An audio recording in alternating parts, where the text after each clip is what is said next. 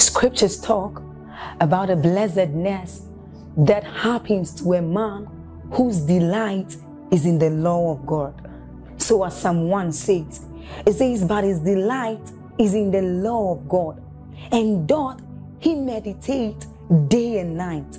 He says that that man is like a tree planted by the rivers of water, whose leaves do not wither, and who bears fruit in every season. As you're about listening to this message, we believe that your life is going to be like that man planted by the rivers of water. Your leaves are forever going to bear. And we know that your season will not pass by. You will forever shine and you will forever bear fruit. We have a lot of content to share with you. So we would entreat you to subscribe to this channel, as well as like us. Hit that notification bell to receive more updates from us, because we know that whatever content here is going to set you on course at every time. It's going to make you attain whatever stature that Christ wants you to attain. Thank you. I want to charge our hearts tonight on a subject that is very personal to me, because it's an attempt. Teaching what I'm teaching tonight is like telling the story of my life. Teaching what I want to teach you tonight is like telling you the story of any and every man who has truly been lifted by God. And for me, as I looked through my notes while we were coming, it occurred to me again how faithful and how good God has been to me and to everyone who cares to be discerning and thoughtful enough. And so I want you to please pay attention as we discuss. Wherever we stop tonight, to God be the glory. Hallelujah. I'm teaching on a subject that I title Lifted by Grace. Please, I want you to pay attention. Lifted by grace. 2 Corinthians chapter 12, please. We'll read from verse 8 and 9. 2 Corinthians 12, 8 and 9. Concerning this thing, I pleaded with the Lord 3 times that it might depart from me. The thorn in Paul's flesh. And his response, God's response, was very interesting. And he said to me, my grace is sufficient for you. I want us to stop there. My grace is sufficient for you. A man comes to God and cries concerning his inabilities, concerning his vulnerabilities, concerning his inadequacies. And God's answer to such a man is, my grace is sufficient for you. Help us in the name of Jesus Christ. In 2 Peter chapter 1 from verse 2, let's read down to 4. 2 Peter chapter 1, 2 to 4. The Bible says, grace and peace is multiplied to you in the knowledge, be multiplied to you in the knowledge of our God and of our Lord Jesus Christ. We're reading to verse 4. It says, as his divine power hath given us all things that pertain to life and godliness, through the knowledge of him who has called us by glory and virtue. It says, okay, well, you're reading New King James. If we can have King James, that's fine. It says, whereby we've been given unto us exceeding great and precious promises. It says, that by these we might be partakers of the divine nature, having escaped the corruption that is in the world through lust. At the back of every extraordinary life in the kingdom, at the back of every extraordinary achievement, for want of word, is the grace of God.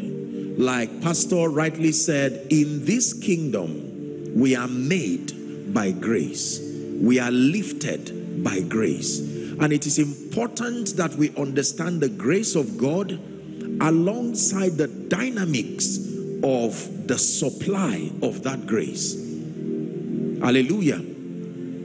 For everyone you have celebrated, for everyone you have admired, for everyone in the kingdom whose life has inspired you to any degree, I am telling you categorically that behind such phenomenal strides is the grace of God. And it's important for us to come to terms with that, because trying to achieve results that only come by grace without grace will frustrate you.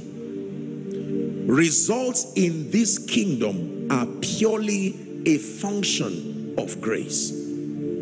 Hallelujah. This is very, very important. In 2 Corinthians chapter 3 and verse 5, I love what the Bible says. 2 Corinthians 3 and verse 5. Please give it to us. The Bible says, not that we are sufficient. Is that in your Bible? Not that we are sufficient of ourselves to think anything as of ourselves. It says, but our sufficiency is of God. Verse 6.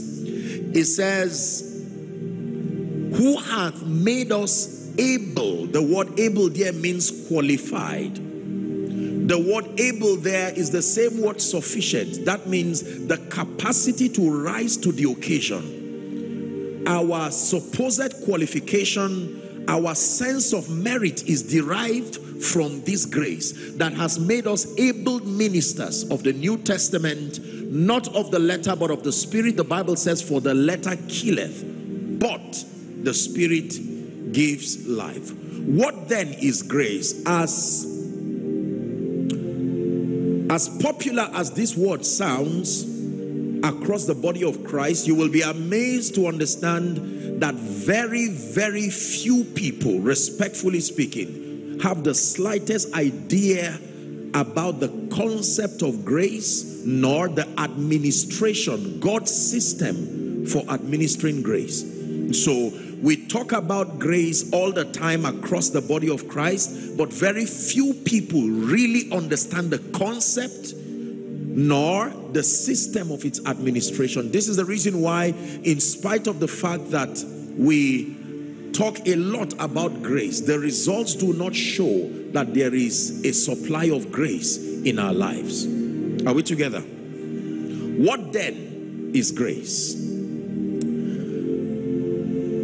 Years ago, when I took time to study this subject, I was surprised how difficult it was to define grace. It sounds very easy, but when you dig deep with thoughtfulness, if you really understand what you are saying, you should be at a loss as to being able to capture in English the kind of definition that would best express the concept of grace. And so in the place of prayer, I found a definition that I felt would bless me and that people would be able to relate to. And I found that in Ephesians chapter 1 and verse 3.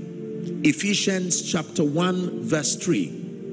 Let's read together if you can see it projected. Ready? 1 to read. Blessed be the God and Father of our Lord Jesus Christ, who hath blessed us with all spiritual blessings.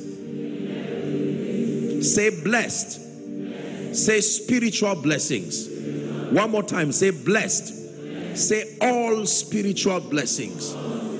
This for me is the most concise capture of the word grace. Because any other attempt to define grace will only mean that you will have to compartmentalize grace. And while it is true that grace is manifold and multidimensional, the Bible here says God hath blessed us. And he says he blessed us with all spiritual blessings. So my definition of grace is all spiritual blessings. All spiritual blessings that have been given to the believer to produce a life of victory, but it is accessed only through the office and the person of the Christ. All spiritual blessings made available to the believer for a victorious life, but then it is accessed only through the office of the Christ. This is my definition of grace.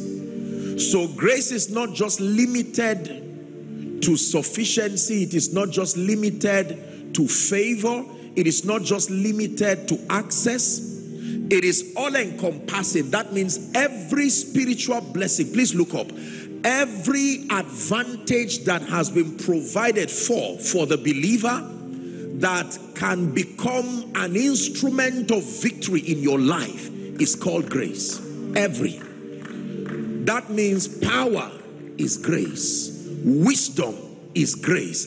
Faith is grace. Provided it sustains the ability to translate to your victory, and it is only routed through the office of the Christ, it is called grace. If you do not have to consult the office of the Christ to access it, it is not grace. For it to be called grace, the office of the Christ must become the principal center point of administration. That means if you route that ability through another medium other than the Christ, it may be ability, but it is not called grace. It matters that it passes through the office of the Christ to be called grace. Are we together now?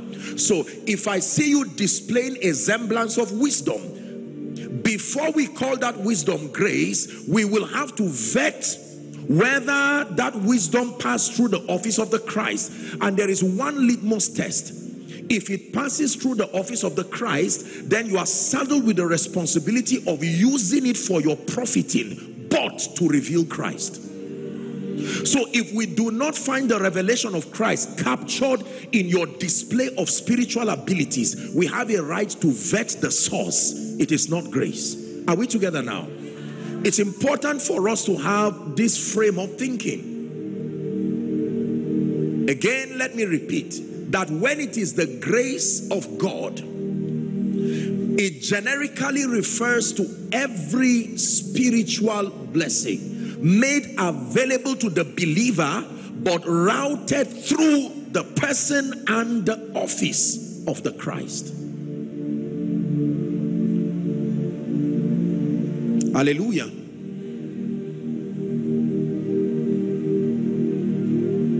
So if you go to a herbalist and you access power, that is not called grace, because the Christ factor is ignored in that process. Are we together? In fact, if your sufficiency comes from yourself, it does not matter the result it produces. It is not called grace. The moment Christ has to be isolated from that process, it no longer is called grace. Are we together? It is not the workability of the ability that makes it grace. It is the Christocentric character. The fact that Christ is not alienated from that process. That is what makes it grace. Are we together now? This is very, very important, because there are many believers who deal with the subject of grace in isolation to the person and the office of the Christ. So we see grace like an anointing that is independent of Christ. I can access it. It doesn't matter whether I have a relationship with God or not. If the anointing is in a bottle of oil, whether Christ is represented or not, once I can pour it on my head and it commands some possibilities in my life, they say I am walking in grace. No. If Christ is not captured in that process, and if it does not lead to the ultimate revelation of the Christ, it is not grace. Are we together? This is very important. For tonight, you know by now, like I heard your pastor say, that grace in its operation is manifold. Manifold means multifaceted, multidimensional. But for tonight, I want to deal with two dimensions of grace for our discussion tonight. And I pray in the name of Jesus that God will open our eyes to see. In the name of Jesus. I think I have said it in this church that, in fact, there is an anointing that we call an engracing of God that has the responsibility to cause the eyes of men to see. When it has to do with the exegesis of scripture, you will need more than intellect to understand spiritual things. The Bible says the words of the vision has become like the pages of a book that is sealed. And they gave to one who is learned and said, take, read. And he said, I cannot because it is sealed. And they gave to one who is unlearned, and he said, I cannot because I'm not even learned. So both the learned and the unlearned, when they come to the presence of God, you see, the book can be opened, but it is still sealed. It is unlocked. It takes the Spirit of God to open it. Are we together now? And so Paul was speaking in Ephesians chapter 3 and verse 9. He talked about this grace that can make all men see. To make all men see. All men, educated or uneducated, young or old. When you are under the atmosphere of that grace, it is able to manipulate your understanding until you comprehend what the Spirit is saying. No matter how difficult, no matter the intellectual component behind it, he is able to speak through the speaker and cause you to understand. The first dimension of grace that we see from Scripture and represents our interest tonight is what we call saving grace. Please write. Saving grace. Titus chapter 2 and verse 1. The Bible calls it the grace that bringeth salvation. Titus 2:1. Did I get that right? Please help me. Find that scripture for me. The grace that bringeth, is it 11? 2:11, please. My apologies. 2:11. Titus 2:11. Thank you. It says, for the grace of God that bringeth salvation. So there is a grace that brings salvation. And the Bible says, because it is responsible for salvation, it appears to all men. It didn't say it appears to interested men.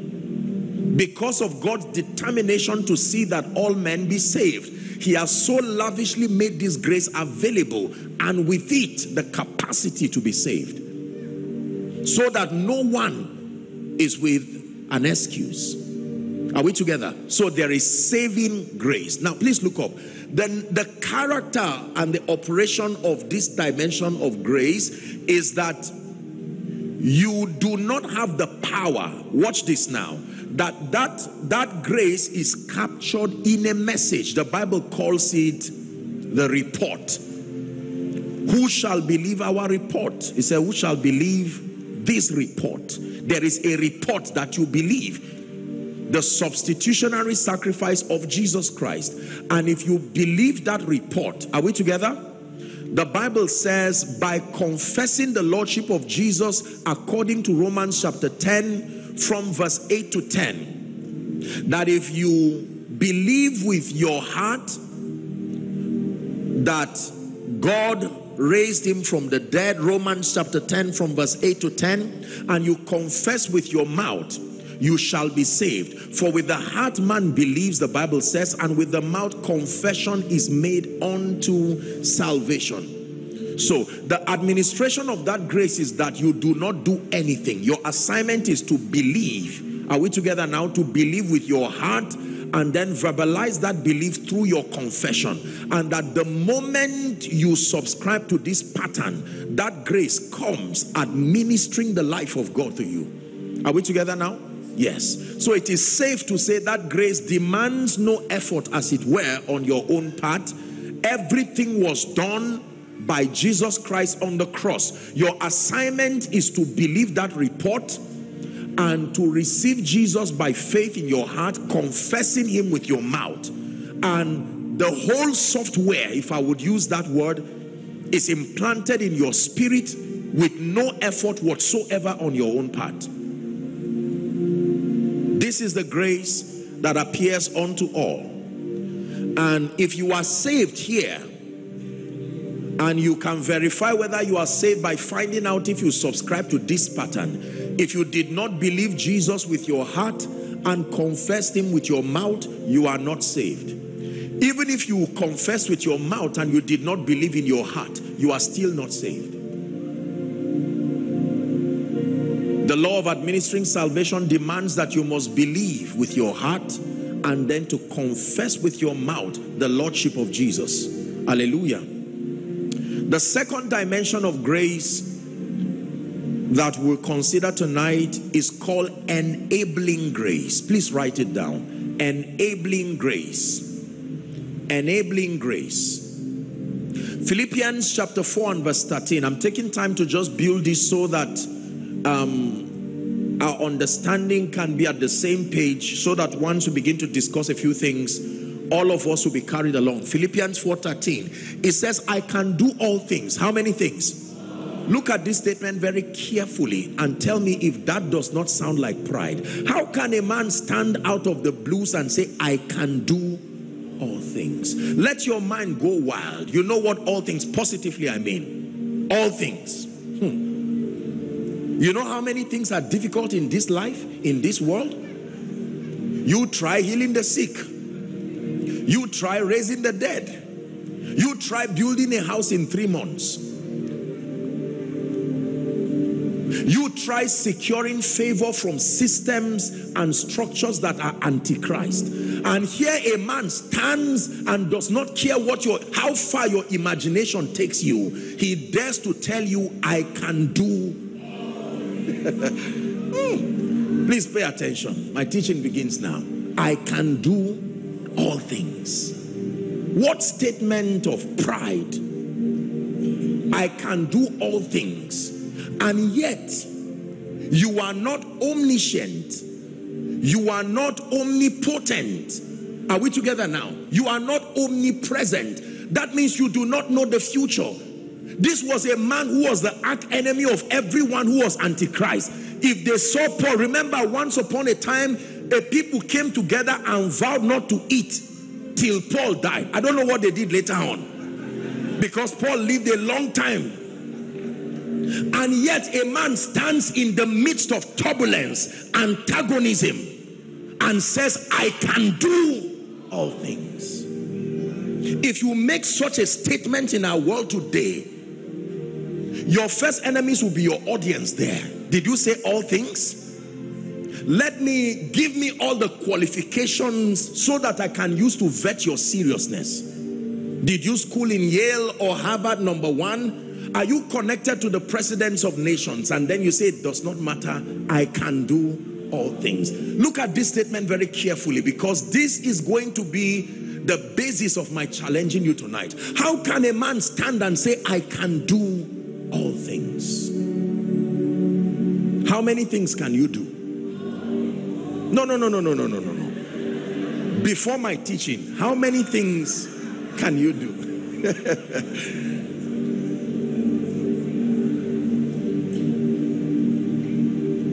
I can do all things. Imagine what will happen to you if you believed this. I can do all things. He's not talking of all negative things. He's not talking of the concept of all things. Is all things that are in line with my purpose, all things that are in line as far as God's expectation for me is concerned. You get the idea now? I can do all things. That means you have taken away that limitation from your life, that in your mind and in your life, the only limitation to your advancement is the voice of God and process. But as far as mountains are concerned, you have sustained through this spiritual intelligence the ability to not even recognize their presence. I can do all things. Imagine that someone begins to make that statement as a tenant. I can do all things. As a man of God, you've not even started ministry. I can do all things. And you look at the map of the world, you are holding it in your hands, and you look at, you don't even have an international passport, and you can dare say, I can do all things. I can do all things. But he does not stop there. The next statement turns what would have been a statement of pride and arrogance into a message for anybody who intends to go far. He says, I can do all things through Christ. Which, not who informs, not just who guides, who strengtheneth me, is the Greek word energes, a strengthening. It says, finally, brethren, Ephesians 6 and verse 10, be strong in the Lord. It says, and in the power of his might. In fact, the amplified rendition, please give it to us. Ephesians 6 and verse 10. It says, draw your power through your union with him Finally, brethren, he says, be strong in the Lord and in the power of his might. Can we have the amplified of this? Is God speaking to someone already? He says, be strong in the Lord, be empowered through your union with him. Draw your strength from him, that strength which his boundless might provides. I'm using the energy, but it does not come from me. He says, I can do all things. You need to get a powerful revelation tonight. I can do all things. So when you watch a clock moving round non-stop, you would think it's because the mechanical system is so powerful. But behind that beauty, there are usually 2 or 3 or 4 batteries. Is that true? The power that drives that clock is not just in the mechanical system, but that there is a battery. Even if the clock is new, without that battery, it does not move. So he's saying here that I can, when you see the results, you are only seeing the hand of the clock go round and it does not seem to stop. By what energy do you keep going round? He says, I can do all things. Then he says, let me confess, through Christ. Through Christ that strengtheneth me. Through Christ that strengtheneth me. Please sit down. Pelas sabalika barusiata. Brandige belakusiata frandige belekosiata. The enabling grace. The enabling grace. We read earlier in 2 Corinthians 3 and verse 5. He says our sufficiency. You know what sufficiency is? Please look at me. Sufficiency means the condition of being adequate. The condition of being adequate, the capacity to rise to the challenge. Paul is saying, when you look at me and you look at my history, it is not fair to be commanding the results that I am getting here. He's saying my sufficiency, the capacity, the ability to be adequate, I always seem to match the occasion. He's saying our sufficiency is not of ourselves. In fact, when Jesus, the word incarnate, walked upon the earth, he was not ashamed to say, I can. He says, I can of my own self do nothing. How will Jesus make such a statement of weakness? The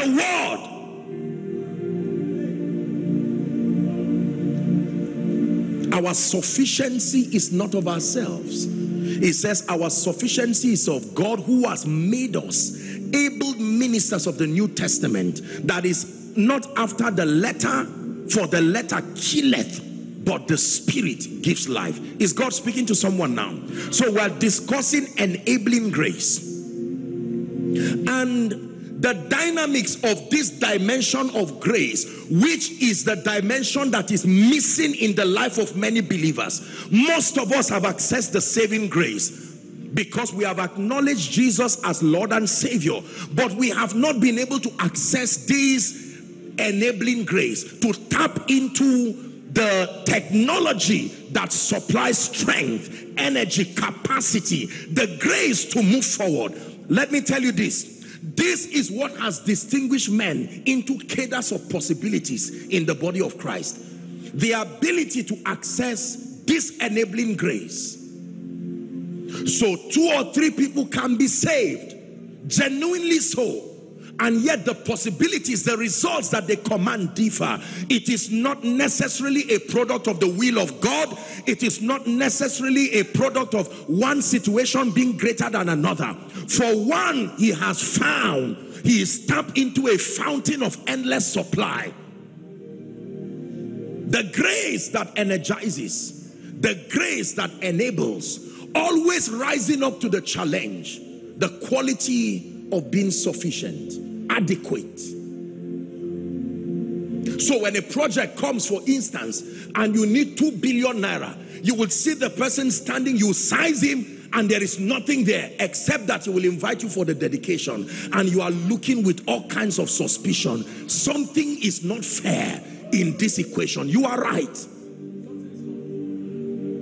But it is called grace. The person comes late for work, and that lateness is what makes him to meet his destiny helper the next time. How unfair can that be? He came late, and while they were about to punish him, here comes his destiny helper and says, I know you somewhere. He said, oh, I'm about to be queried. And I said, no problem, let's discuss this issue first. I hear you are in this, and that opens another door. Listen, if you understand what I'm teaching you, your life will be a mystery, first to you and then to many people around you. Believe me, I know what I'm saying. Are we together? The quality of being adequate, the capacity to rise up to the challenge, the grace of God. Someone is receiving that dimension of grace. Now watch this. The grace that brings salvation, what you call, watch this now please, the saving grace. The saving grace does not grow. It is fixed. It only comes by believing and confessing, and that is the jurisdiction of that grace. Are we together? The second dimension of grace takes more than believing and confessing. This is where I want to please understand. Are you getting the difference now? When it has to do with accessing the saving grace, all you need to do is to believe in the substitutionary sacrifice of Jesus, Jesus as Savior, Jesus as Lord, and Jesus as King. And then you confess with your mouth, and that grace is administered to you alongside the life of God that comes with it. But when it has to do with the enabling grace, that is the grace that empowers you for a life of exploits and victory, it will take more than just believing. Please watch this. The enabling grace comes and grows through revelation knowledge. Write it down, please. The enabling grace comes and grows through revelation knowledge. As simple as this statement is, it may be the key that explains the frustration and the stagnation of many believers. The enabling grace comes and grows through revelation knowledge. 2 Peter chapter 1 and verse 2, we read that earlier. Let's read it again. The Bible says, grace and peace be multiplied through the knowledge. Grace and peace be multiplied through the knowledge of God and of our Lord Jesus Christ. That means this grace comes and is even multiplied through knowledge, not through desire. I want to be great. It doesn't work that way. I desire to be great, helpful enough to motivate you, but that will not bring you there. Proverbs 18 and verse 1 says, through desire a man, having separated himself, he seeketh and intermeddleth with all wisdom. This dimension of grace demands a requisite level of revelation knowledge. Is someone following now? This is very important. Now, it says, let's go back to 2 Peter now. 2 Peter 1 from verse 2. Now we're looking at 3. It says, according as his divine power hath given us all things. How many things? All things that pertain unto life and godliness. Again, through the knowledge of him that has called us into glory and virtue. Pay attention to verse 4, please. Whereby are given unto us exceeding great and precious. What were we given? We were given promises, not just realities. Do you know what a promise is? A promise is a commitment that is activated by fulfilling conditions. Look at what the Bible says we were given. We were given exceeding great and precious promises. Let me give you an example of such promises. That it shall come to pass, Deuteronomy 28:1, if thou shalt diligently hearken to the voice of the Lord, to do and observe all his commands that I command you this day, it says that you shall be exalted above all the nations of the earth, not some, all the nations of the earth, and that this blessing shall come upon you and overtake you. Exceeding great and precious promises, that no weapon that is fashioned against you will prosper, and that every tongue that rises up against you will fall in judgment. Exceeding great and precious promises, that the path of the just is as a shining light, shining ever brighter, even unto the perfect day. Is someone listening now? That when men say there is a casting down, regardless the situation, for you, it will be that there is a lifting up. I'm telling you what you were given, that you were given exceeding great and precious promises. It is only when those promises are activated in your life, they prove that in reality you are a partaker of that divine nature. If we don't see these promises working in your life, you will not look like a child of God. That is what he's saying.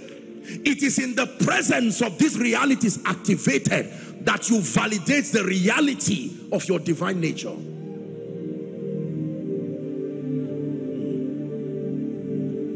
So if I look at your life as an attestation to the fact that the divine life is working in you, I begin to search for a manifestation of these great and exceeding precious promises. I search for favor. I search for speed. Are we together now? Don't tell me it's because I'm in Abuja. No. We were given these great and exceeding precious promises. Is someone understanding now? You need to know what God gave you. This is what we were given. I like the word promises. Promises. I give you ₦1 million check. Promises. You have a responsibility to transact with that promise until it becomes cash. Are you learning now? You can keep a check of 100 million naira or $100 million and be dying of hunger. It does not stop me from being a giver. I gave you. You cannot blame me for that situation. As far as my giving is concerned, the check is proof, but it is a promise. A promise demands that there are conditions to activate it. Please listen. Believers, hear me. Great people, hear me.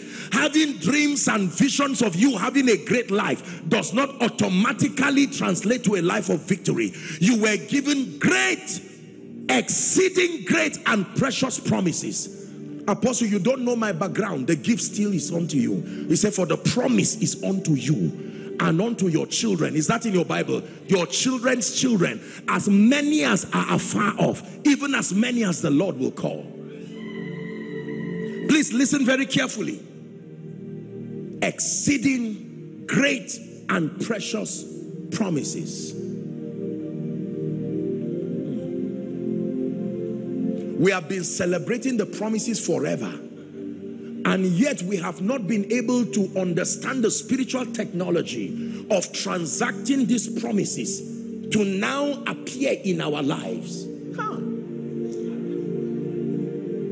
The Bible says the word became flesh. The word became there is like corn becoming corn flour, or lemon becoming lemonade. Something happened. You did not just plug lemon on a tree and then you squeezed out lemonade. No. Become. Is someone learning now? No matter what you go through, even if you live a defeated life, it does not change this scripture that you have been given exceeding great and precious promises. It is true today over the most anointed person, and it is true today over the worst sinner, if there is any expression like that. Because the same Lord is rich unto all. He has given us exceeding great and precious promises. And the Bible says that by these, by the manifestation of these promises in our lives, how do you say that God is with a man? Ask Nicodemus. He came to Jesus by night, John chapter 3, and said, Rabbi, we know that thou art a man sent from God. He said, for no man can do these things except. There are some things that show that God is with you.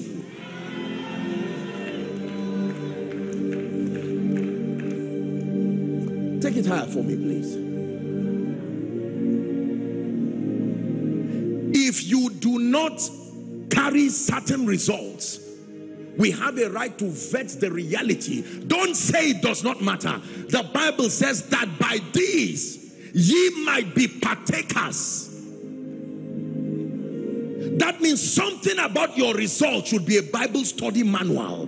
that something about the workings of the Spirit in your life should compel someone who would ordinarily not pay attention to God and say, what is this that God is doing with a man? We are not talking of pride. We are not talking of competition. The effulgence of the glory of God through the life of men. He said, oh, that men would praise the Lord, Reverend Sam. He said, for his goodness and for his wonderful works to the children of men.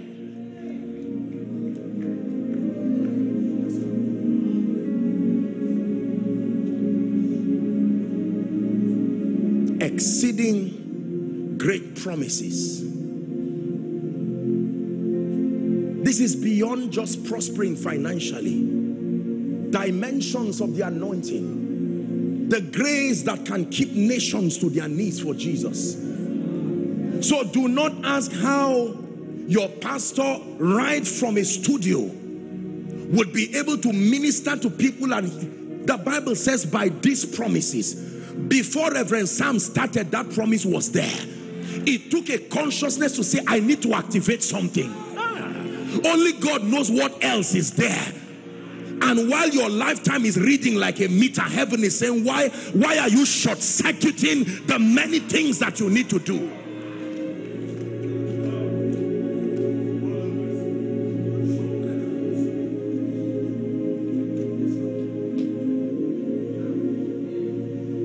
This life that I have is the life of God in me.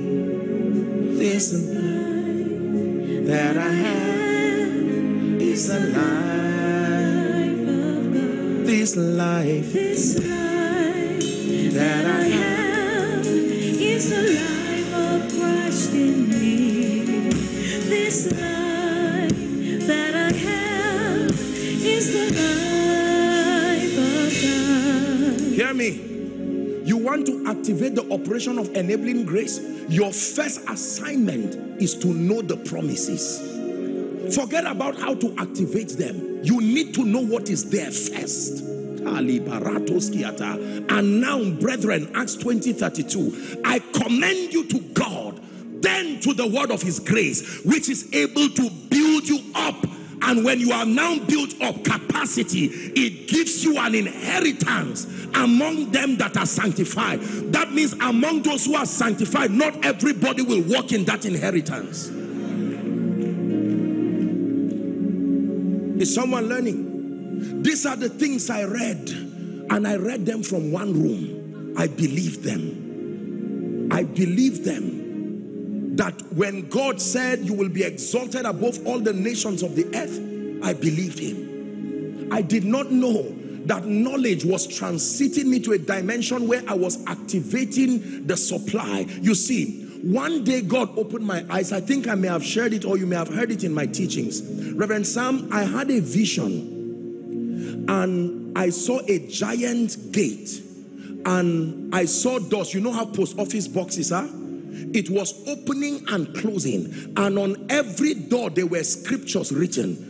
And the moment the small door opens, light will come from it. And I was wondering, and the Spirit of the Lord began to tell me that every dimension, every truth of the Bible has a grace component that comes upon you to defend that scripture with your life. Are we together now? When you truly catch the revelation, the light there, that means the grace component will come upon you. That means everything you claim to know and you do not have the grace to defend its validity with your life has not become a revelation to you. This is powerful. So when I learned that I'm not in a hurry to say I know, I use the appearance of the grace component of that revelation to validate that it has come. There are many things we claim to know in the body of Christ, but when we search for the energizing that empowers you to defend that revelation, it is not there. So we call God names that have no proof in our life. Oh, you are Jireh. Where is the supply? Every time you call God before the nations, you attract their attention to you. Make sure you do not misrepresent him with your results. So before you shout Jireh to the nations, Call him in your room. Verify that you know what happened in the burning bush. That's why God told Moses, I'm not going to allow you embarrass and disgrace me. Let's do this at the burning bush. A sample of the miracles you are going to be showing Pharaoh. Throw the rod, pick it by the tail. And he said, now you can go. When he stood before Pharaoh, he was not trying. He came with grace backing him.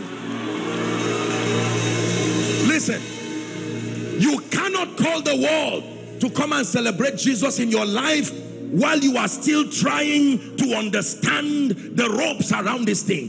While growth remains ever increasing, mastery is a reality in this kingdom. He said, he that strives for mastery is not crowned except he strives lawfully.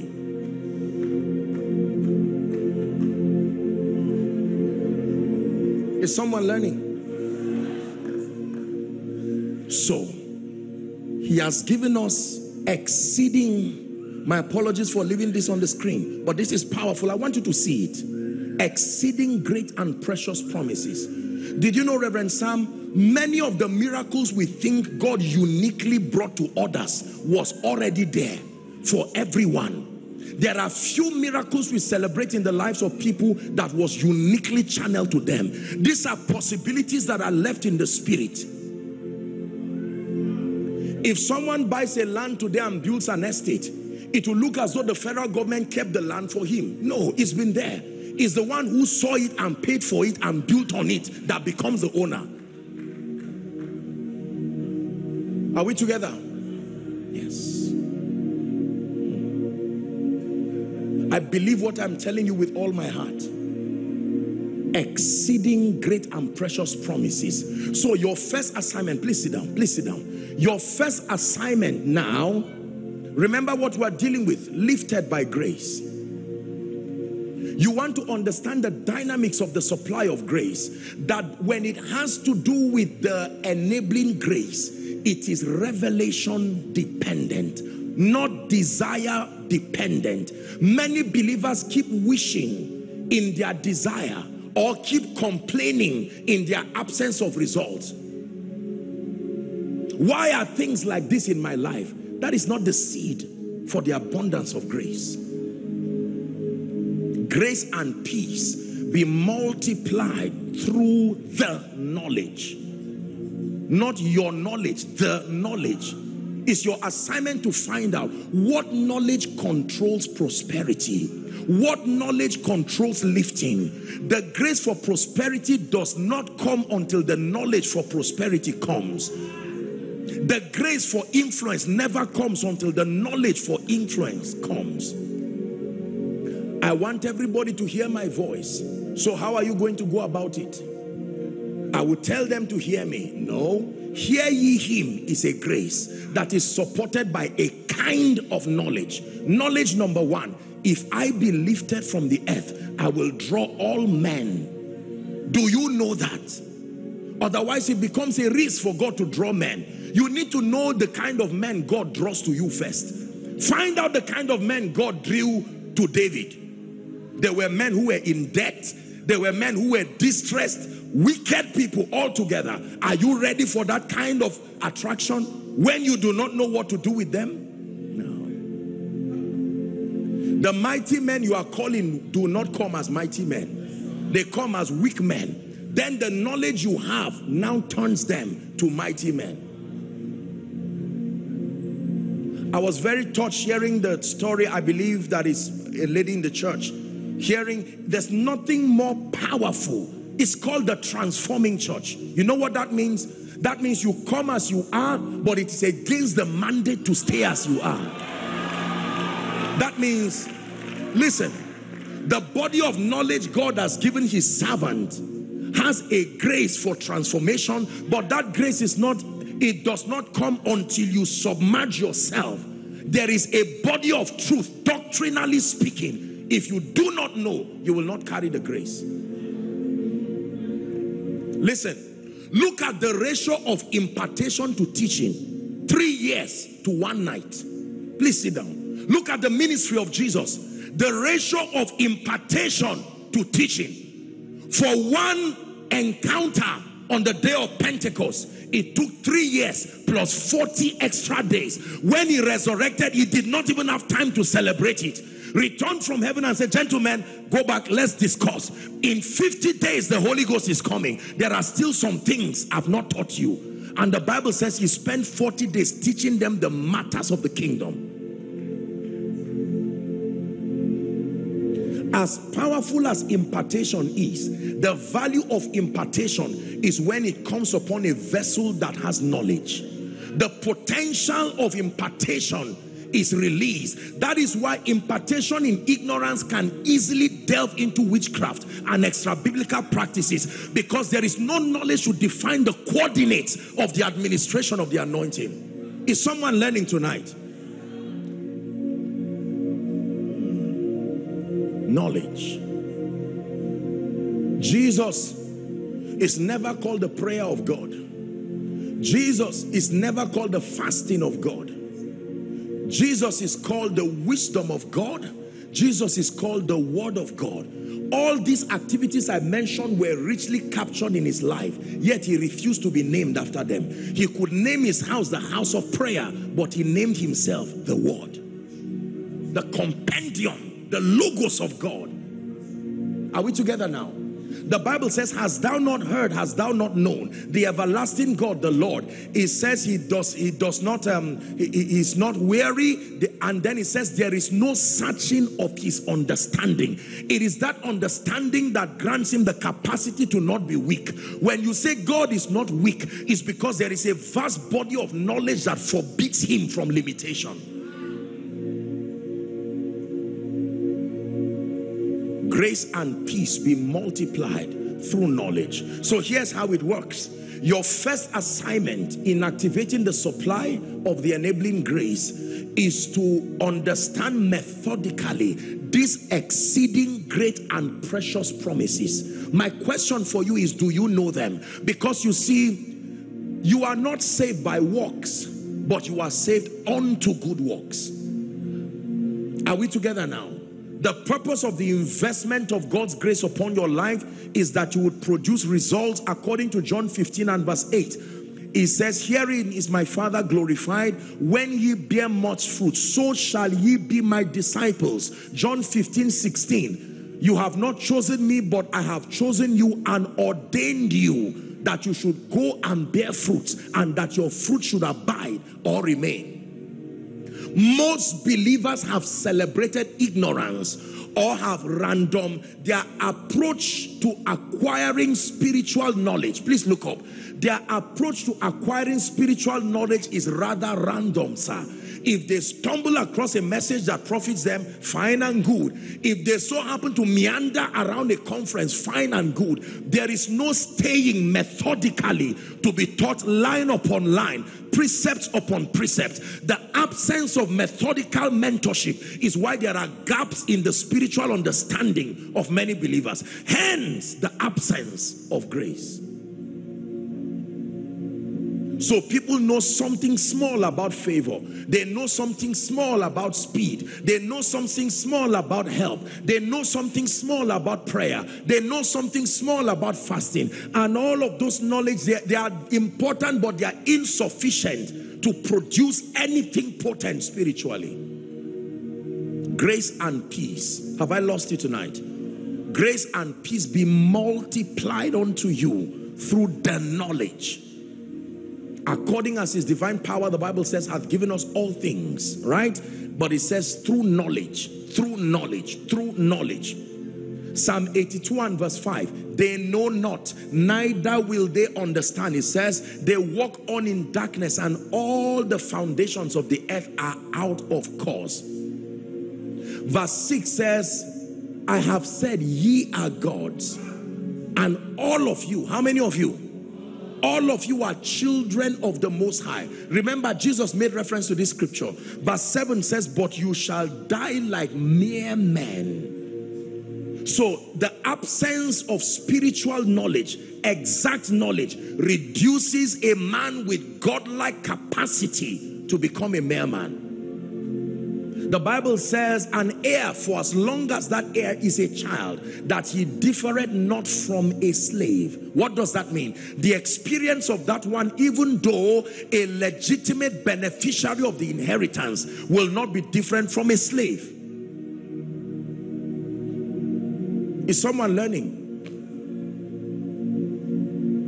So the Bible is very, very clear as to the fact that God made a commitment that is connected to conditions. So the first assignment is to know those promises. What has God said concerning me? The Bible calls them exceeding great and precious promises. My sister, listen to me. My brother, listen to me. It does not matter what your background is. Whilst it is profitable to be inspired with those you think have gone, that God seems to help, let me bring you good news that the same Lord is rich unto all. In as much as there are disparities as far as the election of grace is concerned, everybody in Christ, Bishop Oyedeko will say, has a high calling. There are no low callings in Christ. By reason of the election of grace, we may have certain duties, certain offices that may seem to look higher than others, but let me tell you the truth, everybody can make maximum kingdom impact with their lives. If only you know how to tap into the supply of this mysterious supply of the Spirit, all blessings that we call grace.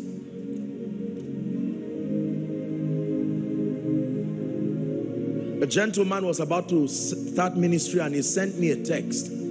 I believe he was sincere, and he sent me a text and demanded an amount as what he felt would be support. I don't even know the person, and I don't want to tell you how much. It's a very disturbing amount, hundreds of millions. And he said he doesn't know, if this can happen. And I said, this man already, that is an exam he wrote and failed by himself. By that email, it is proof that he should not even go near the corridors of ministry. He should quickly go and find somebody who will help him. If it's this kind of understanding, you want to be a shepherd, you will kill your members from day one. The worst, the most hit one will be the first member who comes. Are we together? Now, I'm not being sarcastic. I'm just saying, look at the kind of understanding. And this guy expects the grace. You see that it is unfair to want a certain level of grace without the requisite level of understanding.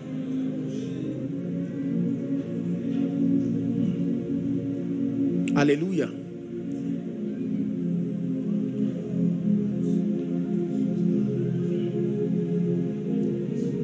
The enabling grace. So, what is the key to accessing this grace? The key is to access high-level spiritual illumination, backed up by a life of prayer and fellowship with the Holy Spirit. Please listen. I'm giving you a very powerful key now. The key that releases an individual into abundance of grace, if you want to call it, great grace, if you want to call it, ever increasing grace, if you want to call it, is high level spiritual illumination. High level spiritual illumination. Ephesians chapter 1 from verse 18. High level spiritual illumination that is backed up by a life of prayer and fellowship with the Spirit. It says the eyes of your understanding, please give us amplified. The eyes of your understanding, it says being flooded with light. Flooded with light. How many of you have gone into a stadium in the night? Have you gone for a crusade or any activity in the stadium? If you were blindfolded and they opened your eye in the night and you didn't have the chance to look up, you would never even know that it was night because of the high level. They are called floodlights. It is night right now, and if we cover all the windows and just leave you, maybe cover all the windows, anything that can lead you outside. Because of the light here, you will still think you were there. Listen to me. If you really want to walk in power and all the dimensions of the grace of God, I give you an irrefutable key. Number one, high level spiritual illumination. You must know what the exceeding and precious promises are, and then you must find out how they operate. See, knowing the promise is one part of your understanding, but you must know how to release the supply to your life. Most people do not know the promises. Others know the promises, but they do not know how to release it to their lives. This is why God puts conferences like this, so that there are moments where you camp with the word, and speaker after speaker, are we together now? They come and with sound exegesis of the word, they open you to various dimensions that help you access these exceeding precious promises.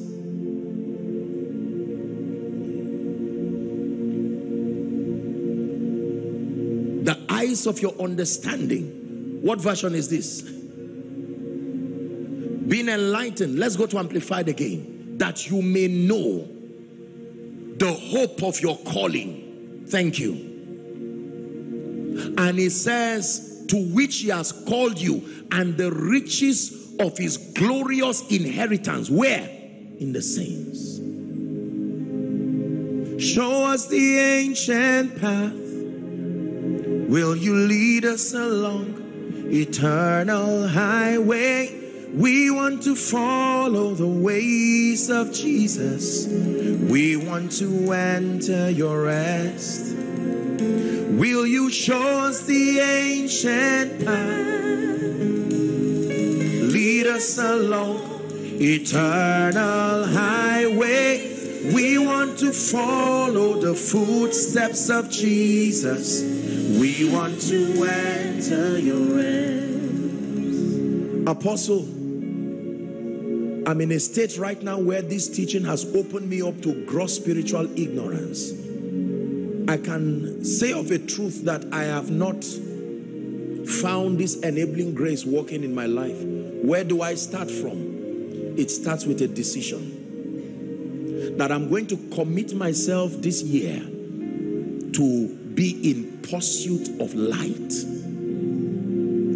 I'm going to cut away from vain activities that only distract and flatter, and pursue substance as far as my destiny is concerned. Seeing then that my exploits are grace dependent, and that this grace is knowledge dependent, my passion for that grace must be expressed through my passion for knowledge.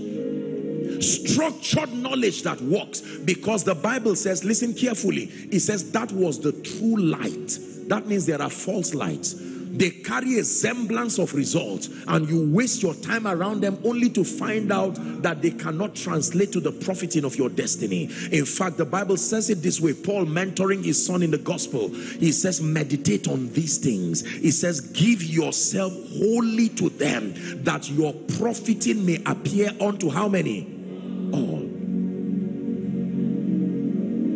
I made up my mind like never before that I will put myself in the position of a student who does not know anything. Because 1 Corinthians chapter 8 and verse 2 says, let him that thinks he knows anything, it says, that he should know that he does not know anything yet as he ought to know. So I challenge myself. I thank God for what God is doing. But there is a benchmark. It says, this one thing I do. Is that in your Bible? Forgetting the things that are behind. It didn't say forgetting bad things. Forgetting the things that are behind. It says, I press towards the mark of the high calling in Christ. I press. I press. I press. Study. Study. The Bible says to follow them who through faith and patience have obtained. Do you know that what you are calling your future is already somebody's reality? There are people who, by reason of the investment of the Spirit, they have toured this earth. I'm telling you, they have tamed life like an animal. There are some them you can follow. And we will never settle for less. We know there's more that's found in you. And I will never settle for less. I know there's more that's found in you. Listen, the moment you start settling, I am better than my relatives in the village, you have pegged yourself at a level. You see, the character of champions is that they never see the finish line. It is only the spectators that see the finish line. A champion has lost the ability to see the finish line. When coaches train champions, they extend the finish line by several meters beyond the actual finish line, so that psychologically they peg themselves at a higher standard, and they are surprised on the day of competition that they finished, because their mind still believes they should go further. Let me challenge someone here. It is too early to start clapping for yourself. I celebrate what you have started doing, but if your pastor, your man of God, the prophet over your life is still with energy and passion driving, you don't rest on the second day. You rest on the seventh day. Some of you are already resting even before the seventh day. Apostle, I went to my small fellowship. Or Apostle, I was invited for a fellowship, and my goodness, the word was so powerful. Who marked you? By what parameters did you vet that meeting?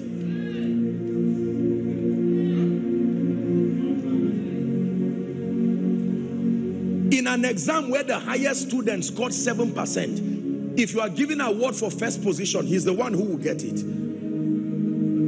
He still failed, but he failed the highest.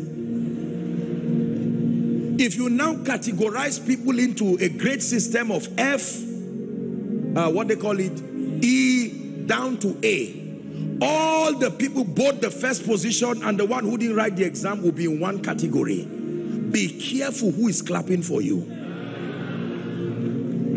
Now, I'm not saying don't enjoy. There are times to pat yourself at the back, but let me tell you, there is the spirit of mediocrity that has stopped many people from accessing grace.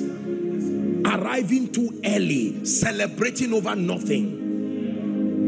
We are talking of days where you will keep nations still for Jesus.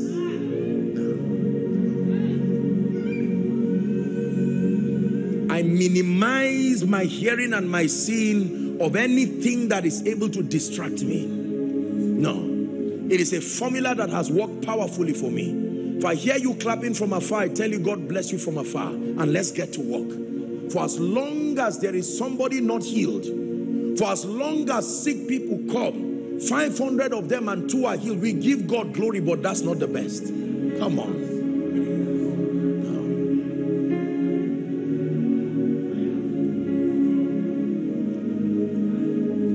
Grace and peace be multiplied.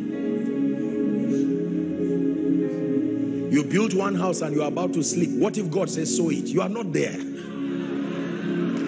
You are not there. You are not there. Stop arriving too early. You are not there. This is a prophetic word for someone. Don't say, I am better than my relatives. We are talking about the nations. We are talking about revealing Jesus to nations and territories. Let me find somewhere to tie up my teaching, so we pray. Saliga baratusiata. High level spiritual illumination. Write this down, please. Backed up by a life of prayer and fellowship with the Spirit. 2 Corinthians 13:14. 2 Corinthians 13:14. Let me prophesy to someone. You don't have to stand. No eye has seen, No ear has heard what God has prepared for you. So I submit to his work in me till Christ be formed in me. No eye has seen, no ear has heard what God has prepared for me. So I submit to his word in me, till Christ be formed in me. The week you came for this conference, be patient. Something is happening that you are not yet seeing. We have been trained to celebrate success by external parameters, but it happens within, out. You are the transforming church. The Holy Ghost is breathing upon you and doing something upon your spirit, man. I know no one has risen in your family. I know they have concluded that nobody can ever rise. Can anything good come out of Nazareth? Nathanael said. Listen. It was not Nathanael's fault. He was not lying. Find out how many Nazarenes died shamelessly in the Bible. He knew what he was saying. Find out about Samson, that they rise and fall. And he said, Jesus, we know that you are just a balloon that will rise up and not last. And Jesus said, I may not seem to last, but mine is not weakness, it's for a cause. Nathanael said, can anything good come? We have studied you. There is a pattern that surrounds your life. There are many of you, whilst you are here sitting or standing, it's like there is a voice that is speaking to you. Will the nations ever celebrate Jesus upon this life? You don't have to be ministry, as it were, fivefold. The grace of God. Neither do men light a lamp. The key word is light the lamp. If the lamp does not have fire, it can be thrown anywhere. But the moment light comes, he says you cannot hide it. It will burn everything under until it gives light. He said in that similitude, let your light so shine. Someone prophesy, so shine. Say it to yourself, so shine. So shine. So shine beyond Abuja, beyond Nigeria. So shine for his glory, for his majesty. Now listen, please. The grace of our Lord Jesus Christ. Did you see the word grace there? The next word we see there is love. The third word we see there is communion. They coexist. Grace, love, fellowship. That you access grace by contending for high-level spiritual illumination, backed up by a life of prayer. If you have a problem of prayer in this church, you are not genuinely connected. I submit to you sincerely and truthfully, because it says, ye are all partakers of my grace. There is an abundance of grace that can shake away prayer laxity, if only you have the discernment to tap into it. And fellowship with the Spirit. Let me tell you this. The secret of being visible is to be hidden. You see, when you can learn to hide in his presence, it will compel the nations to look for you. Where did I find that scripture? Give us Mark chapter 1, please, from verse 35. Let me show you the formula for visibility. Mark 1:35. We're reading to 37. The Bible says, after Jesus finished all his crusades, mighty works in righteousness, the Bible says, and in the morning, rising up a great while before day, is that in your Bible? He went out and departed into a noisy place, into a market square, a solitary place, and there prayed. What was the result? Simon and they that were with him followed him. May this be your testimony. Verse 37, read with me. And when they had found him, they said unto him, all men seek for thee. All men seek for the one who is hiding to pray. All men seek for the one who is hiding to study. All men seek for the one who is hiding to rise in light. All men seek for the one who is hiding to know. They do not seek for the ignorant. They do not seek for the proud.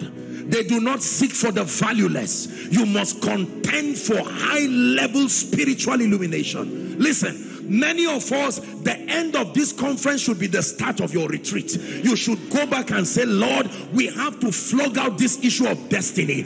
I am tired of an average life. There is an abundance of grace that can rest upon me. I'm tired of people suspecting me as though you did not call me. Hear me.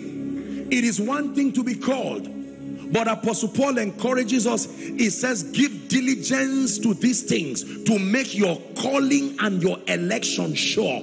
That means it is your responsibility to stop people from doubting the validity of your call. Jesus, a man approved by miracles, signs, wonders. Apostle, God has called me into the financial realm. Congratulations. We will give you some time. And if we don't see a seed, we have a right to say, listen, faith is not foolishness. If it is not working, go and seek for true light. Are we together? Yes. You have tolerated ignorance in your life too much. You have gauged your success by poor and wrong parameters, and you have accredited yourself where you should be challenging yourself to rise. It is amazing that Jesus is sitting at the right hand of the Father and he's still making intercession as though what he did were not finished. That is the spirit of a champion. Having said it is finished, Paul, at the zenith of his apostolic ministry, he said, this one thing I do, forgetting the things that are behind, I press. Looking unto Jesus, he said, who is the author and the finisher of our faith, who for the joy that was set before him, is that in your Bible? That he endured the cross and he despised the shame. I made up my mind that for as long as I am alive, nothing will hinder my pressing. I will learn, I will grow, I will build, I will stretch, I will challenge myself. It was Bishop Abioye who said, how am I stretched? Stretching does not kill. He said, I must walk the works of him that sent me while it is day. You are a business owner here. The time you use for jealousy and pitying yourself is the same energy you would need to invest yourself in superior knowledge. Knowledge is like a lift. It can lift you. In certain nations of the world, there are buildings that are up to 200 stories, and in a matter of minutes, the lift is at such tremendous speed, sometimes you don't even know you are rising. You just know you started and it's gotten there. Your life may look like you don't even, you see, the thing with mastery is sometimes it's so effortless, you are not even aware how fast you are going. Except that thanks be to God who causes us always to triumph from one level of results, one dimension of exploits to the other. Hallelujah. The key, again, I repeat as we prepare to pray, high level spiritual illumination. Go and write the various aspects of your life where you have not seen the grace of God speaking. Be very sincere with yourself. I have seen that there is no favor in my life. This is not negative confession. This is acknowledging what is there so you can deal with it. Two of you can be working as friends. They will greet and bless one person and leave you. And the person who blessed him knows you more. It tells you that thing is not working. When Samuel met with Saul, Saul told him, by reason of what has come upon you, you will be returning back and you will see 3 men holding 2 loaves of bread. They will salute you and give to you. You think people just give? No. Thou anointest my head with oil. I see what is on my head by looking at my cup. If my cup is empty, don't blame the cup. The cup is a report card that there is nothing on your head. Hallelujah. If there are 10 people to be favored in this room, I will start praying for the remaining 9. Because one position has been occupied for sure. You see, let me tell you something about knowledge. Knowledge gives you stability. The Bible says wisdom and knowledge shall be the stability of your times.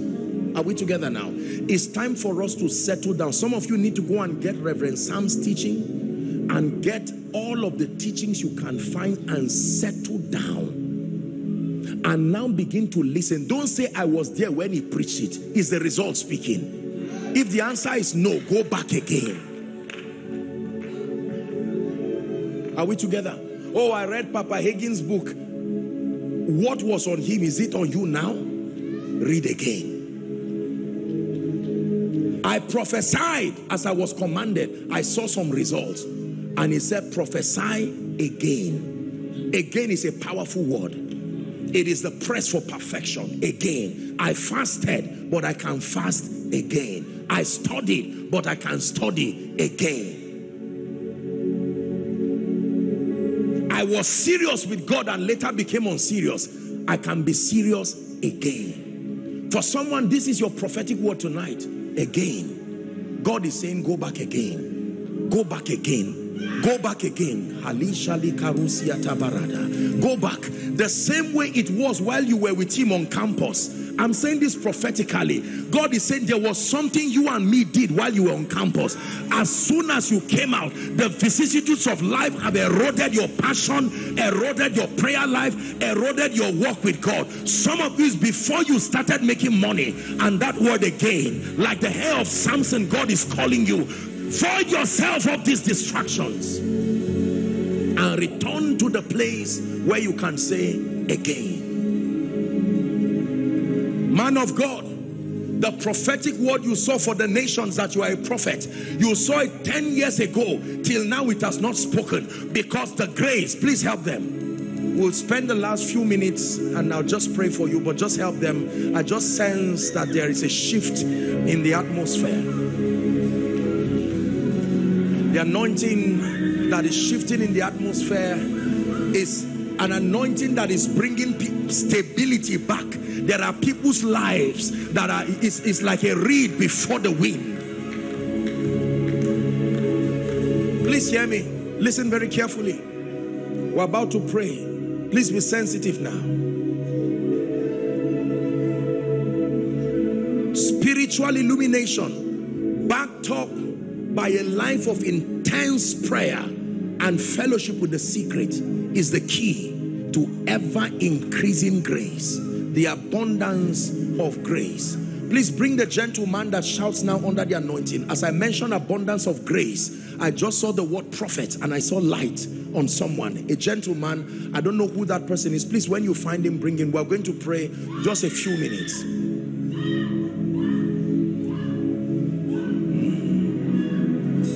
Under the shadow of your wings, your influence is all over me.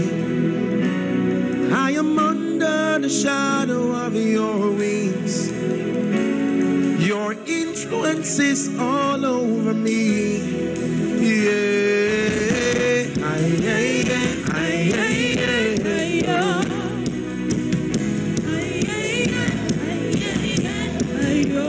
Here's the part of the song I like. I am victorious. I have overcome. I am victorious.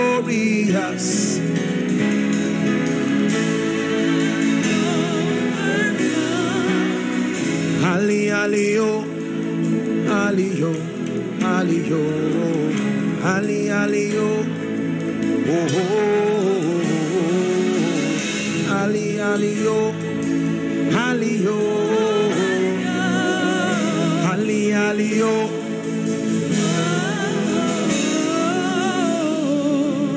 Man of God, go and find out what is the key to church growth. Don't argue it. Results are exact in the spirit. Go and find out what has God placed upon his servant. The secrets of men are contained in their words. You know God by knowing his word. So you know men by studying their words. Their speakings are a revelation of their mindsets, their understanding. You may not have the liberty for close proximity, but you can draw close to their minds using the vista of their words. Settle down. Find the area in your life that is not working and invest in light. Back it up with prayer. The Bible says in Acts chapter 2 and verse 42, it says, and they continued steadfastly in the apostles' doctrine and in fellowship and in the breaking of bread and in prayer. Acts chapter 4 and verse 33, and now we'll pray and I wrap up. The Bible says, and with great power gave the apostles witness of the resurrection, and great grace was upon how many? That means all of us can carry great grace. Great power comes with great grace. Great grace comes with great knowledge. Great grace was upon them all. Listen, the quality of your witness in this end time depends on the level of unction and enabling grace that you carry, which is a product of the time you have invested in the study of the word, high level spiritual illumination, intense moments of prayer and fellowship with the Spirit. Nothing else will replace these keys. Whether you want to be an extraordinary CEO, an exceptional man of God, you want to become an exceptional father, mother, leader, the formula is the same. You cannot ignore the word of God, ignore the ministry of prayer and fellowship with the Spirit. One communication of the Spirit in the place of fellowship can equal the next 20 years of relevance in your life. Listen, we have gotten to times in the church age where depending on the intellect alone, or over dependence, I would say, on the intellect will prove to be costly in the days that come. Because let me tell you the truth, there are trajectories we are about to tour that no man can claim to have had the experience, not within this dispensation. You would have to be 300-400 years old to tell us, I've seen this before. Everybody who saw that cyclical move has gone. So we are infants relative to the moves coming. You need to depend on the Ancient of Days. There is a fountain of wisdom you must tap in the place of fellowship. Only God will tell you what the next 10 years of ministry will be. Reverend Sam spoke about my teaching so graciously, and I'm so grateful for that. But let me tell you, as at the time God instructed me to start putting teachings online, internet was just in its infancy within the African soil. And the Lord spoke to me. I think Facebook just started or so, and he told me, he said, put these teachings. Quality of production, very poor, was not, sometimes you would have to stretch to listen to some of the audios. And he said, put it online and my angel will take it to the ends of the earth. Have you had God for 2023 till 2033? Has he spoken to you? Don't assume it to be business as usual. COVID has taught us the excellency of staying with the Spirit to navigate the ever-changing world that we live in. Billionaires fell to nothing within 1 year because of over-dependence on the flesh. Proverbs 3:5-7. Trust in the Lord with all your heart, it says, and lean not on your own understanding. The next verse says, in all your ways acknowledge him, and he shall direct your path. I love verse 7. It says, be not wise in your own eyes. It says, fear the Lord and turn away from evil. You can be wise in your eyes. Hallelujah. With great power gave the apostles witness of the resurrection, and great grace. You are lifted by grace when you are lifted through knowledge. You are lifted by grace when you are lifted through high level illumination. Listen, there is no amount of darkness you will confront in this life that does not have a light component to drive it away. John 1:5, and the light shineth in darkness, and the darkness comprehended it not. Is someone ready to pray? I plead for a few minutes, just a few minutes, so that we can just cap this and take some moments to pray. Don't allow this year, not after this Gilgal experience, don't allow this year. Listen, let me tell you, regardless the prophetic word, every year remains like the previous year until you engage.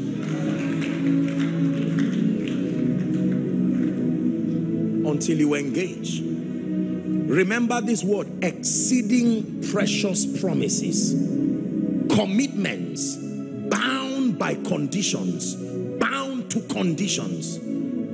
Cain and Abel went to offer sacrifices. One walked in keeping with the patterns. Abel, his sacrifice was accepted. Cain compromised on the pattern and his sacrifice was not accepted. He was angry and God said, why are you wroth? If you had done it, will you not be accepted? The same Lord is rich unto all.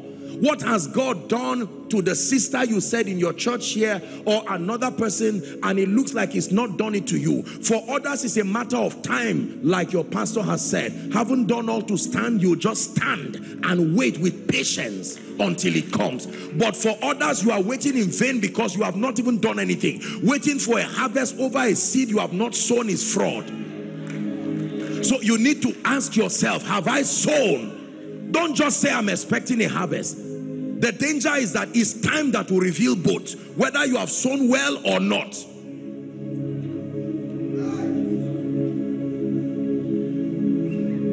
I made up my mind as a commitment. I started this from my time of retreat. I made up my mind that I would press and stretch myself, not from a competitive standpoint, but that there are heights, virgin dimensions in the spirit we must press and we must touch. As I study God's generals and these people, my goodness, this is child's play relative to the levels of the grace that these people touched. Dimensions that makes you a blessing to nations. I vowed a vow in the name of Jesus that I would never stand on any man's pulpit and preach rubbish and waste their time and they just clap and say, show him the way. No, no, no. There are souls to be saved. There are lives to be transformed. For some people, that is the last sermon. That sermon represents the last string of mercy they have for their deliverance. My life must change. My life must change, 'cause I've touched your grace. I've touched your grace. My life must change. My life must change. I've touched your grace. I've touched your grace.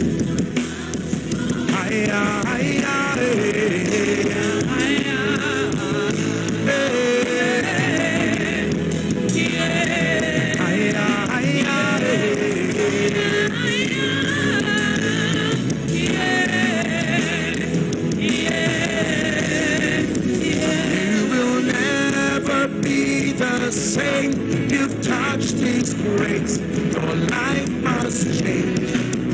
You will never be the same. You've touched His grace.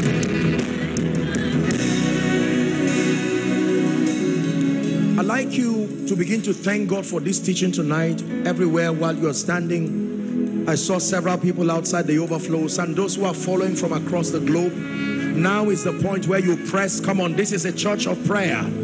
This is a place of prayer. Is someone praying?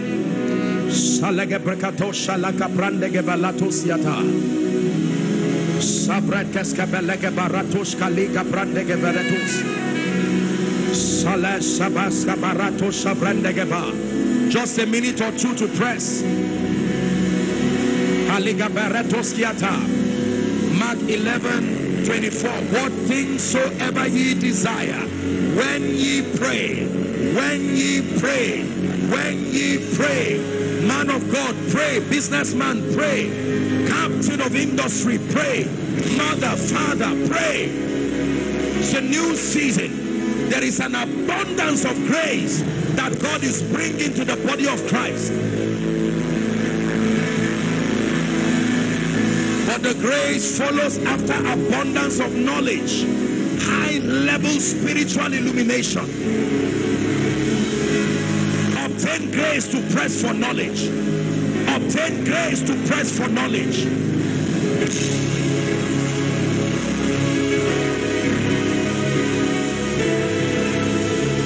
Someone is praying.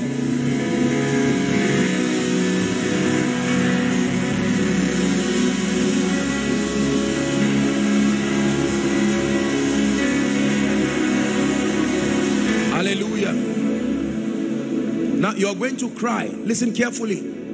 It says the grace of our Lord Jesus Christ, the love of God, and the communion is the word koinonia, the fellowship, the sharing together. You see, it's important for you to pray, obtain grace to stay with the word until light comes. Isaiah 61 and 2 Amplified says, arise from the depression and the prostration that circumstances have kept you. Shine, for your light is come. You don't arise and shine because you are tired of sitting. You arise and shine because your light is come, not because your light is around. It's been around since 2015 for someone, but it has not come to you. May this be the year that it comes. Are you ready to pray? I obtain grace. Someone pray. Open up your mouth and pray.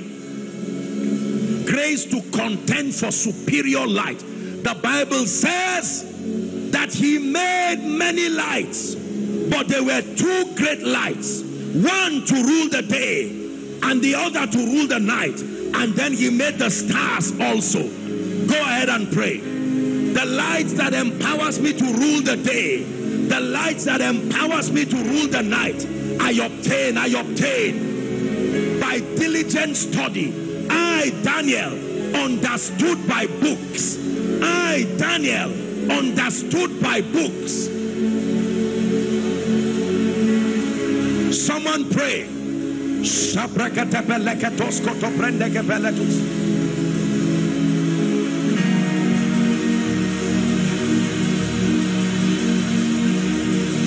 obtain grace to be a student of scripture. I obtain grace to be disciplined towards my press for light. Definite light, marvelous light, light that illuminates every darkness in my life. I obtain grace to invest in prayer. Someone is praying. I obtain grace to invest in prayer, but we will give ourselves continually. Acts chapter 6 and verse 4.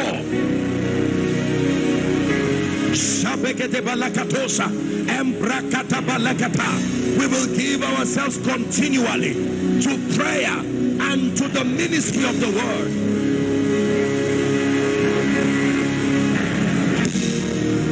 The nations are calling for the mantle God has put upon your life. Man of God, the nations are calling for the grace he has put upon you.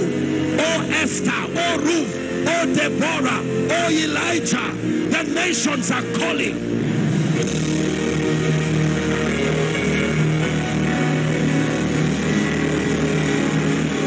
Hallelujah.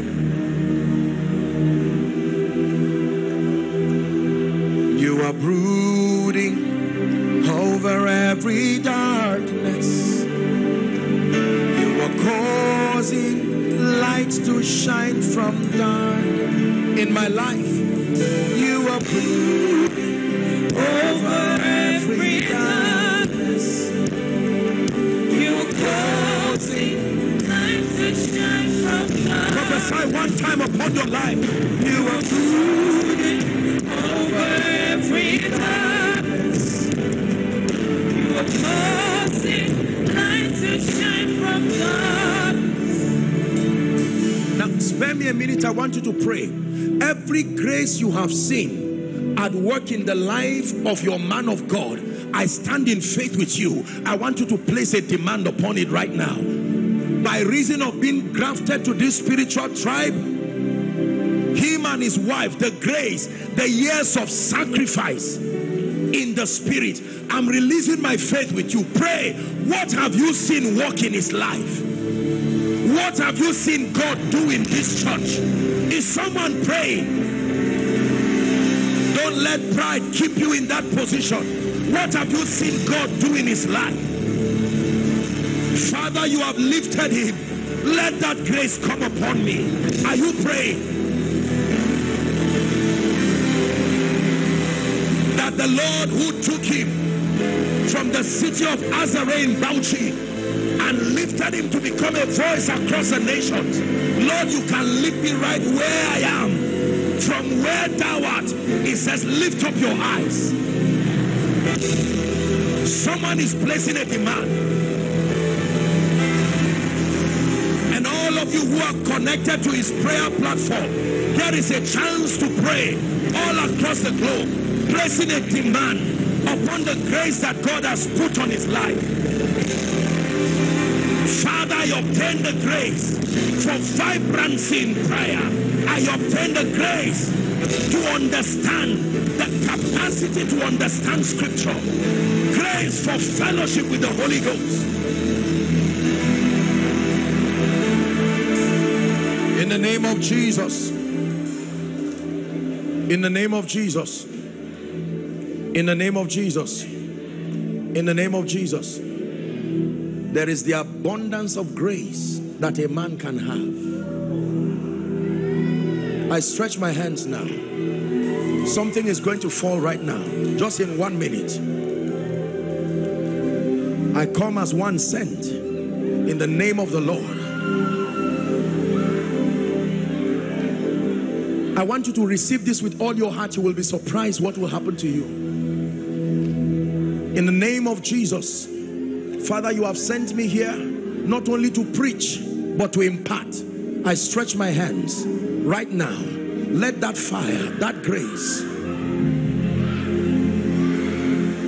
oh, speak from your heavens and the earth will sing. Oh, speak from the heavens, now hear from the earth. Oh, speak from the heavens, and the earth will hear. My altar is calling you, oh God. My sacrifice is calling you, oh God.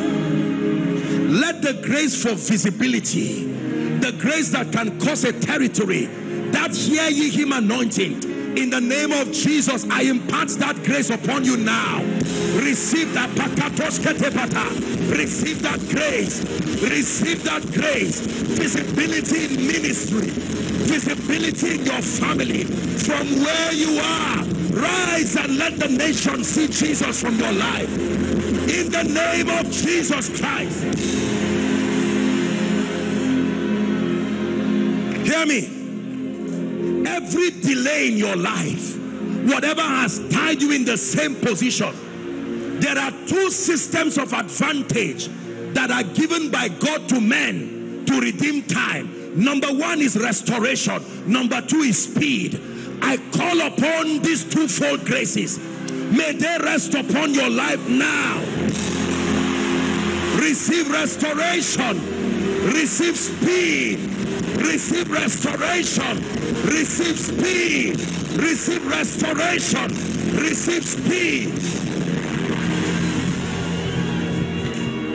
Hallelujah.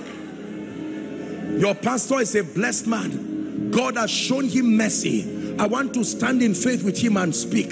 Can I tell you the truth? Believe me when I tell you, if you are not empowered economically, you will never be able to be an effective witness. The name of Jesus is very heavy. It takes resources to lift it up. If you will lift it with integrity. Did you hear what I said? The name of Jesus is very heavy. It takes resources to lift it high enough for the nations to see. God, who has helped this precious man and his wife, I'm standing in faith. Listen, if you believe in this prayer, I'm praying for you. Many of you have been in this city, a land of plenty, but the two-leaf gate has been closed over your hands. I pray for you, by the grace that helps men even financially, between now and the next 3 months, I stand by the grace and the oil of this call. I declare, may my God surprise you. May my God surprise you. May my God surprise you. Access to favor, uncommon kindness, uncommon access, uncommon acceptance.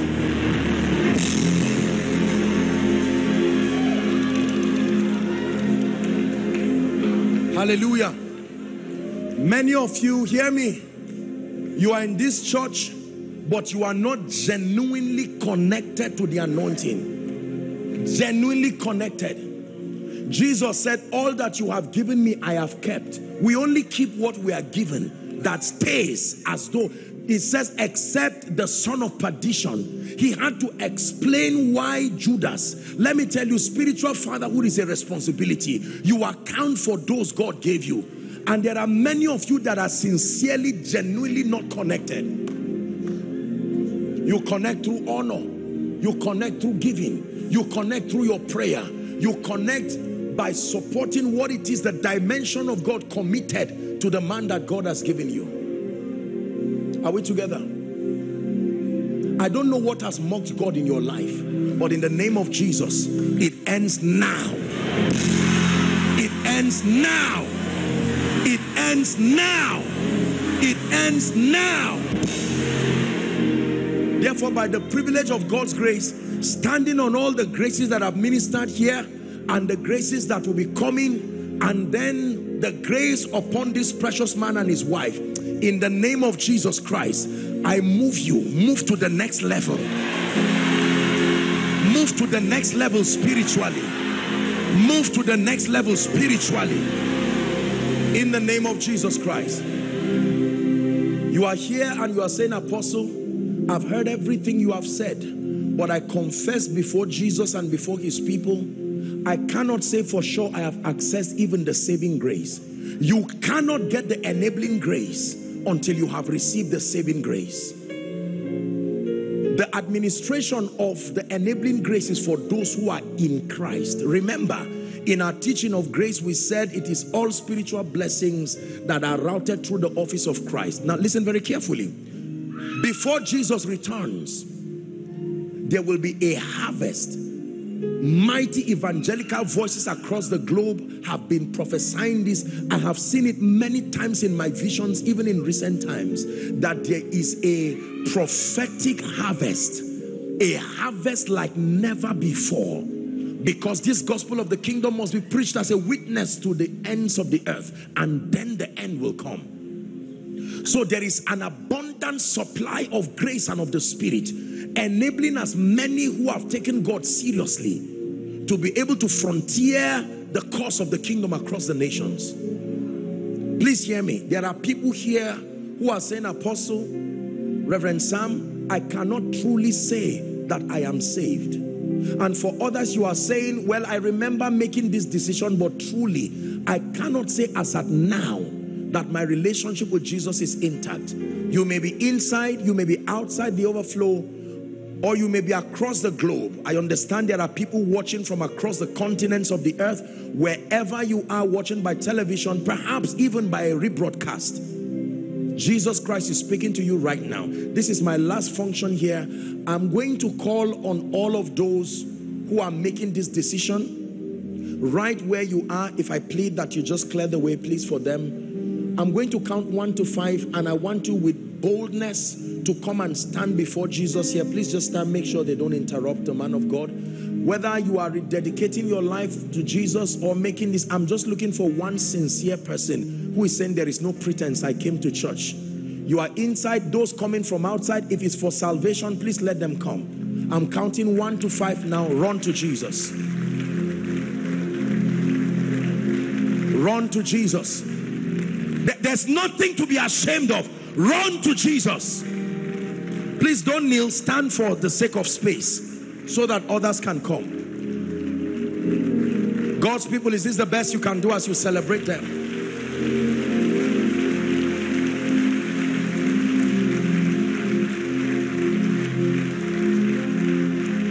He has delivered us from the kingdom of darkness into the kingdom of his dear Son. Come. Come.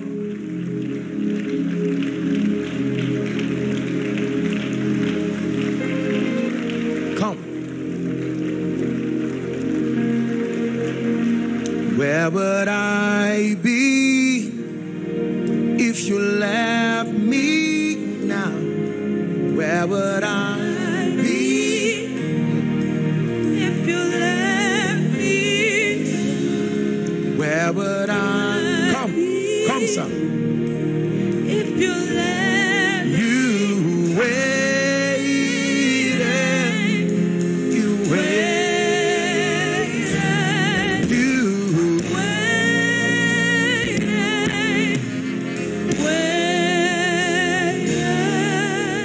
Listen to me, ladies and gentlemen, thank you very much for this bold decision. And those who are connecting again by way of television, the internet, as I lead these precious ones to pray, make sure you pray.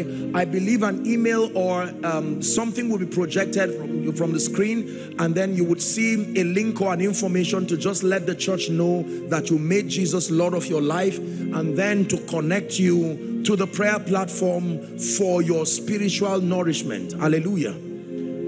All of you who have come, I salute you for making this most noble decision. This is the noblest decision that any man can make on this side of God's kingdom. Hallelujah. No matter how bad things are, it doesn't matter what yesterday was, He's able to give you a new beginning. May I request that you lift your right hand high above your head as a sign of surrender to Jesus. Go ahead, high above your head. Please say this after me. Let it be from the depth of your heart. Say, Lord Jesus, tonight I have heard your word. I believe that you are the Son of God. I believe that you died for me. I believe you rose again for my justification. Right now, I make Jesus my Savior, my Lord, and my King. I declare that the power of sin, Satan, hell, and the grave is broken over my life. From tonight and forever, I declare that I'm a child of God. I go forward ever and backward never. In Jesus' name. Keep your hands lifted. Father, thank you so much for this. Hello. Scriptures exhort us from the book of Proverbs. It says, my son, attend to my sayings. Incline thy ears to my words. Let them not depart from thy eyes, and keep them in the midst of thee. As you have listened to this message, we believe that you are going to reap the blessings thereof if you attend to these words as well. That you will keep these words in the midst of your heart. That no matter the circumstance, your eyes are going to be fixed on these words. And as you have been blessed, we will tell you to share this message. Be an evangelist by sharing to others to be blessed. And then subscribe to this channel for us, because we have loads of videos, we have loads of content that is going to make you blessed, that is going to set you on course, that is going to set you ablaze. And don't forget to like for us. Thank you.